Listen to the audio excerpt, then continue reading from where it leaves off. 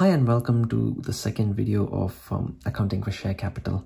So in the first one, we looked at the basics, the concept and the share issue process. So there we saw how exactly shares are issued. So if you have still not watched that, I recommend you to check that out.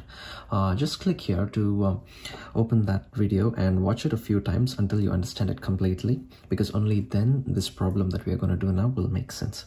So if you know a video na nodilla andre eagle card na click ಮಾಡಿ ನೋಡಿ. Now Arushi Computers Limited issued 1000 equity shares of 100 each at a premium of 10, and the payable amount is 20 on application, 50 on allotment, and out of that 40 is allotment amount, and the remaining 10 rupees is the premium. Okay, and then first call 30 and second and final call 10.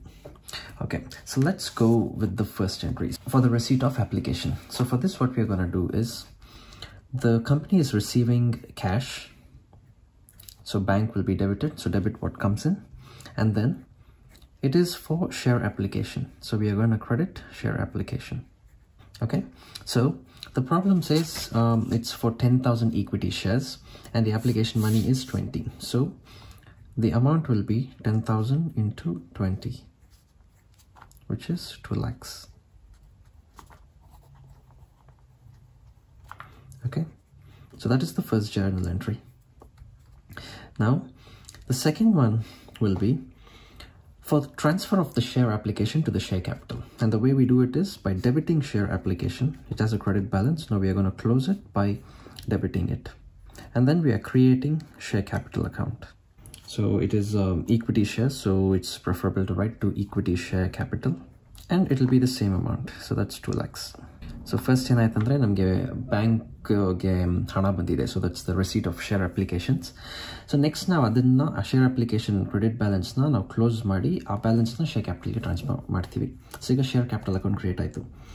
Now third entry, it's for allotment. So allotment money becomes payable once the shares are allotted, right? And the way you enter that is you debit share allotment and you credit share capital to equity share capital. So share allotment money is totally 50. Okay, so 50 into 10,000 shares, so that will be 5 lakhs. Now in that allotment money, 10 rupees is actually premium, so 10 rupees should go to securities premium and the remaining 40 will go to the share capital. So ಪೂರ್ತಿ 50 ಬಂದು share ಕ್ಯಾಪಿಟಲ್ಗೆ ಹೋಗಲ್ಲ, ಯಾಕಂದರೆ 10 ರೂಪಾಯಿ ಬಂದು ಅದರಲ್ಲಿ premium. So ಅದಕ್ಕೆ ನಾವು securities ರಿಸರ್ವ್ಗೆ ಆ 10 ರೂಪಾಯಿನ ಟ್ರಾನ್ಸ್ಫರ್ ಮಾಡ್ತೀವಿ. Securities reserve premium. So 10 into 10,000 will be 1 lakh, and the remaining 40 into 10,000 shares will go to equity share capital. Okay, now the allotment money was also received because the problem does not mention anything about not being paid, so we'll enter that one as well. So bank andre namge receipt ಆಗ್ತಿದೆ, so ಹಣ ಬರ್ತಿದೆ, so ಅದಕ್ಕೆ bank ನ debit ಮಾಡ್ತೀವಿ, and credit ಮಾಡೋದು ಬಂದು share allotment ನ. so ಈಗ share allotment account ಕೂಡ ಕ್ಲೋಸ್ ಆಗುತ್ತೆ. so complete 5 lakhs. okay, ಈಗ next ಬಂದು first call. So first call becomes payable, so the way you'll do it is share first call debit to equity share capital credit. That is 30 rupees. So 30 rupees for 10,000 shares, which will be 3 lakhs. Okay, and even that was paid because nothing is mentioned about not being paid.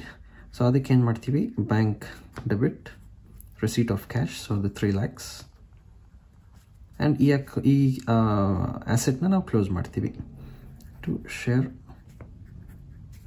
first call. ಈಗ share second call, so share second and final call, and you will credit to share capital. I'm sorry, I should write equity share capital. So it's always preferable to use this, what was mentioned here, equity shares. So write as equity share capital and keep it uniform. So that is 10 rupees. So 10 rupees into 10,000 shares will be 1 lakh. Okay, so now let's look at the problem. It says a shareholder holding 200 shares didn't pay the final call and his shares were forfeited. So if he did not pay, that means for 200 shares the final call was not paid.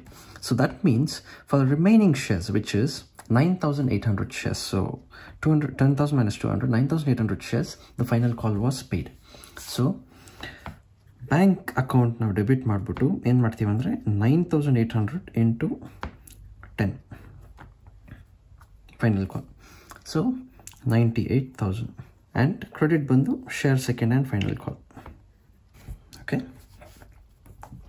so ಈಗ ನಾವು ಇಲ್ಲಿ enter ಮಾಡಾಯ್ತು 98,000 ಅಂತ. Next ಏನಂದರೆ we have to forfeit the shares. So the way you'll forfeit is, as I said, just keep in mind forfeiture means you're cancelling, and the way you cancel is just reverse all the entries that you have done. So naturally we have given credit balance to share capital, assuming that this shareholder will pay all the amounts, but now it turns out that he has not paid the final call, so we're going to cancel his entire share capital. So the way you cancel share capital is by debiting it, because it already has a credit balance. So share capital, so equity share capital, debit to. Okay, so here what you do is you'll have to enter the called up amount. So 200 shares, and how much has been called so far? It's the final call, which means the whole cost of the share has been called, which is 100. So just keep in mind we are not going to bother with the premium because he has already paid the premium, so we are not going to touch it. So it's like a loss for that shareholder. So now we premium na ಏನು touch ಮಾಡಲ್ಲ. So ಆ shareholder ಈ premium ನ ಕಟ್ಬಿಟ್ಟಿದ್ದಾನೆ, but ಅವನಿಗೆ ಅದು loss ಆಗುತ್ತೆ. So ಅದು ನಮ್ಮ ಹತ್ರನೇ ಇದ್ಬಿಡುತ್ತೆ, ಅಂದರೆ ಕಂಪನಿ ಹತ್ರ. ಸೊ ಇಲ್ಲಿ share ಕ್ಯಾಪಿಟಲ್ಗೆ called up amount na ನಾವು multiply ಮಾಡಬೇಕು. So 200 into 100 shares, so that will be 20,000. Okay, 2 forfeited shares ಅಥವಾ share forfeiture account. Okay, here you can only forfeit what he has already paid, right? So naturally that will be the paid up amount. So 200 shares into how much he paid. He has paid everything except the final call, so he has actually paid 90 rupees. So as I said, just forget the premium. It should not be considered because it's a loss for him. He has already paid it. So the paid up amount is 90. So 200 into 90 will be 18,000. And then here we have given a debit to the call, assuming that all the shareholders are going to pay, but now he's not going to pay, which means there is an excess balance of 2,000 because we gave a debit of 1 lakh and then it was credited to 98,000 because only the remaining people paid, which means the remaining 2,000 is still there. Now this is what we are going to close. Okay, so share second and final call 2,000. So the way we arrive at 2,000 is 200 shares forfeited, and forfeited for non-payment of final call, which is 10. So 200 times 10 is 2,000. Okay, so forfeiture agoitu. And the last point is, out of these 150 shares were reissued at 75 per share.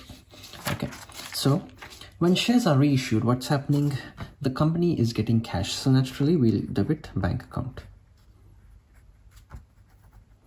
Now what the problem says is 150 were reissued at 75 per share, which means the company has received 170 into 75. So that will be 11250. So it has obviously issued at a discount of 25 per share because they are issued as fully paid. Okay, so the discount will be used from this forfeited shares account. So we have a balance of 18,000, so that will be used as the discount. So what we'll do is, this has a credit balance, so we'll be debiting it here. So the balance, the discount that has been allowed is 3,750. Okay, to equity share capital. So that is 15,000 shares as fully paid.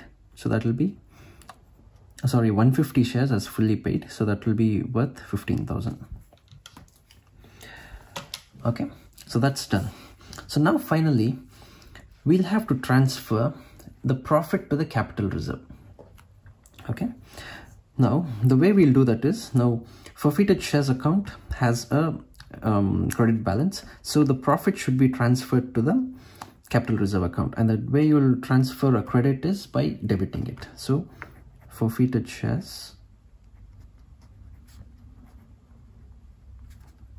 debit to capital reserve.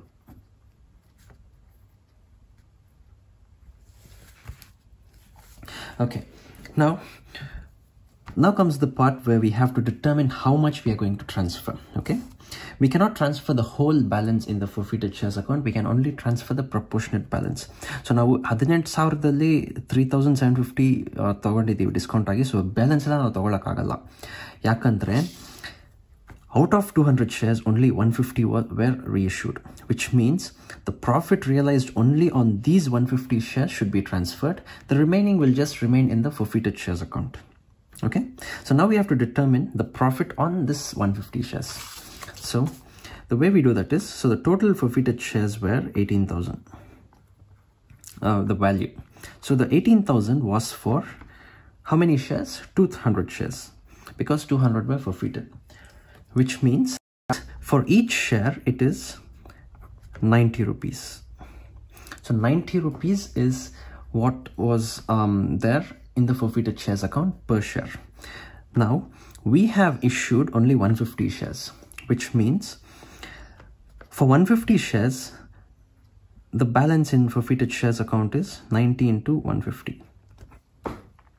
Okay, so 90 into 150 will give us 13,500.